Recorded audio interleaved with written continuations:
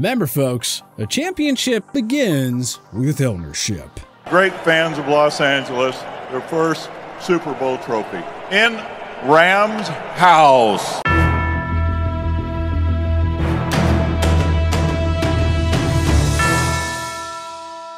As we inch closer to the 2022 season, it's time for us to revisit all 32 NFL owners as we rank them each from worst to first. Number 32, Dan Snyder, Washington Commanders. Come on now, are you honestly surprised? Snyder is the epitome of horrible NFL ownership. He has no respect for his players, his fans, or the league itself. The amount of scandals involving this team under his ownership are sickening, and it is unbelievable that the NFL still puts up with him. Number 31, Shad Khan, Jacksonville Jaguars. Unlike Snyder, Khan at least wants to win. You gotta credit him for constantly opening up his checkbook in free agency, even if the Jaguars' expensive signings never really pan out. But as the team's main decision maker, Khan really doesn't have the best track record. He was way too patient with Doug Marrone and David Caldwell, and bringing Urban Meyer aboard last season turned out to be a colossal mistake. Number 30, Woody and Christopher Johnson, New York Jets. I mean, just look at how horrible the Jets have been for a decade plus. They constantly recycle through coaches, GMs, and quarterbacks. And that all starts with the Johnsons, who honestly don't seem to care about winning as long as Jets fans keep giving them money. Number 29, McNair family, Houston Texans. Remember when the McNair family gave Bill O'Brien all the power so that he could trade away Jadeveon Clowney and DeAndre Hopkins, ruin team morale, and prompt J.J. Watt and Deshaun Watson to demand trades? Yeah, that falls on the McNairs for giving O'Brien way too much control. Number 28, Jimmy Haslam, Cleveland Browns. The Browns have had 7 coaches under Haslam since he took ownership in 2012. In 2016, his team went 1-15. In 2017, they went 0-16. They alienated Baker Mayfield and happily took on some massive PR backlash by trading for Deshaun Watson. It has been non-stop drama with this Browns team since Haslam entered the picture, which is precisely what you don't want from your ownership group. Number 27, Rob Walton, Denver Broncos. It's gonna take a while until we get an idea on how the Waltons handle ownership duties. We can't place them too high, but they're already better than the 5 worst owners in the league. Number 26, David Tepper, Carolina Panthers. Like Shad Khan, you gotta respect Tepper for trying. I mean, he's always willing to spend money. It's just the results haven't really been there yet. Now, granted, Tepper has only been the owner since 2018, whereas most of the owners below him have been running a clown show for quite a while now.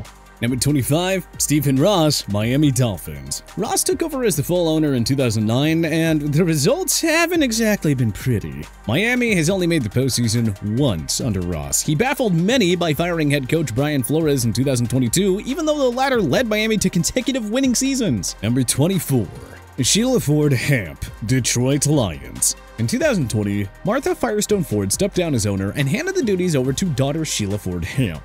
Now, you gotta credit Hamp for ending the disastrous Matt Patricia Bob Quinn era in 2020 and for having the Lions kickstart a full-on rebuild in 2021. The Lions are gonna need to start winning for Hamp to actually move up further on our rankings. Number 23, McCaskey family, Chicago Bears. Virginia Hallis McCaskey is the owner of the Bears. Her son, George McCaskey, is the team chairman whom the front office folks report to. McCaskeys are legendary in Chicago, but the football team hasn't exactly given the Windy City faithful much to cheer about in recent years. George has consistently made the wrong choices when it comes to front office executives, who in turn hire the wrong coaches. 2 playoff berths and no postseason wins since 2011 speaks for itself. Number 22, John Mara and Steve Tisch, New York Giants. It's weird putting Mara and Tisch this low, considering that the Giants have won 2 Super Bowls under their ownership, but the G-Men have also been one of America's saddest franchises for a decade and counting now. Mara and Tisch kept Tom Coughlin for way too long. Ben McAdoo, Pat Shurmur, and Joe Judge didn't cut it as coaches, and how on earth they employed Dave Gettleman as GM for 4 years is beyond us. If it weren't for those Super Bowl titles from over a decade ago, they'd probably be bottom 3 on this list. Number 21, Dean Spanos, Los Angeles Chargers. I'm sure Bolts fans in San Diego would probably love to see Spanos lower on this list, but in terms of putting up a solid product on the field, Spanos hasn't been all that bad. By all accounts, he stays out of GM Tom Telesco's way and lets the man do his job. And the Chargers have constructed one of the best rosters in the league because of that. Number 20. Michael Bidwell, Arizona Cardinals. The younger Bidwell inherited the team following the passing of his father Bill in 2019. Under Michael, the Redbirds have enjoyed a gradual return to relevance. Kyler Murray and DeAndre Hopkins have done wonders in Cliff Kingsbury's offense, and the Cards have been a must-watch team since 2020. And to the credit of Bidwell, he certainly isn't cheap when it comes to paying big-time players what they're worth. Number 19. Mark Davis, Las Vegas Raiders. Davis's tenure as the Raiders owner has been up and down since he inherited the team from his father Al in 2011. The $100 million contract he handed John Gruden was a huge disaster, but Davis and the Raiders overcame a lot of adversity in 2021 to make their first playoff trip since 2016. Also, Davis has usually taken care of his star players, paying big bucks for guys like Derek Carr, Devontae Adams, and Max Crosby. That is a sign of an owner who wants to win. Number 18. Arthur Blank, Atlanta Falcons. The Falcons have been mediocre since 2018, and Blank being too patient with Thomas Dimitroff and Dan Quinn is a big reason why. But the Falcons have mostly avoided the NFL's basement under Blank's ownership. Number 17. Mike Brown, Cincinnati Bengals.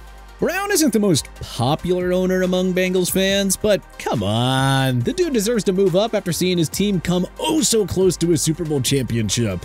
Brown was very cheap during the Andy Dalton, AJ Green days, but he's at least been willing to spend more money over the last 2 years. Number 16. Ziggy Wilf, Minnesota Vikings. Now, the Vikings haven't won a Super Bowl under Wilf's ownership, but since he took over in 2005, they've mostly been a competitive team and certainly have had a couple of cracks at the Lombardi Trophy. Wilf does what the average owner needs to do. He is hands-off and he opens up his wallet when it's time to pay his top players. He certainly isn't the problem in many.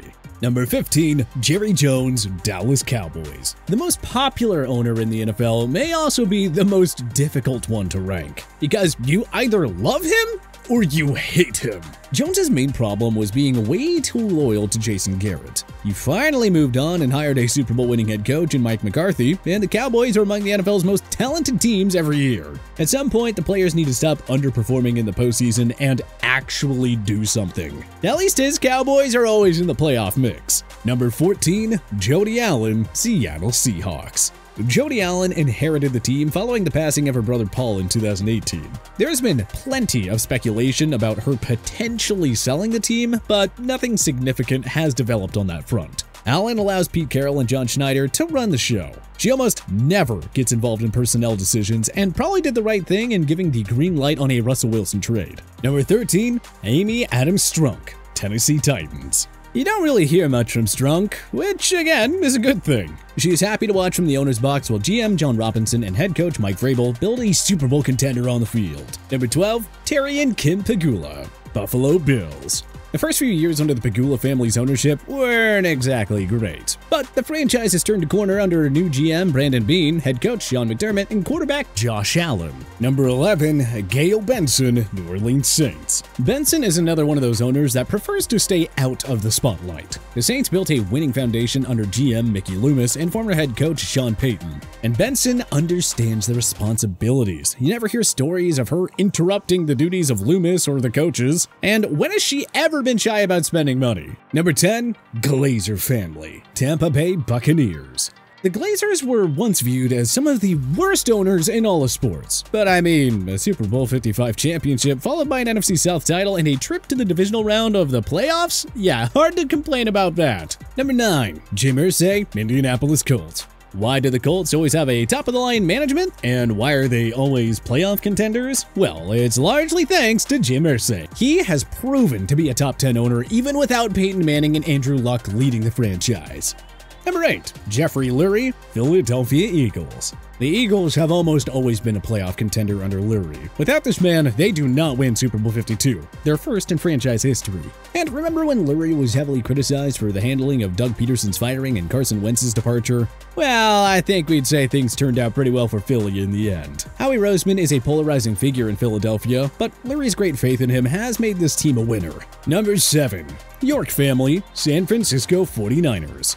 Denise DeBartolo York and John York are the co-chairs of the 49ers, and Jed York is the team CEO. Though the younger York poorly managed John Harbaugh's exit following the 2014 season, you gotta give credit where it's due. York has handpicked the right people to run the team. Kyle Shanahan and John Lynch are one of the best coach-GM duos in the league today, and it's why the 49ers are set up for long-term success. Number 6, Stan Kroenke, Los Angeles Rams. What a year 2022 was for Kroenke. 4.5 months after his Rams won the Super Bowl, Kroenke's Colorado Avalanche won the Stanley Cup. And Kroenke is not afraid to shell out the money when Les Snead and Sean McVay need it. Lo and behold, the Rams are a model organization once again.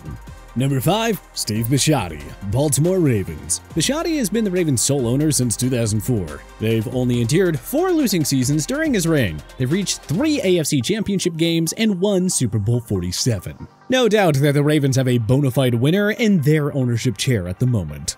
Number 4, Clark Hunt, Kansas City Chiefs. The Chiefs are the new class of the AFC. Hunt's hiring of Andy Reid and old GM John Dorsey did wonders for the franchise. Hunt stays out of Reid's way and lets the man do his work with Brett Veach. And Hunt is always spending top dollar when the time comes for it. Hence why the Chiefs are an annual Super Bowl contender.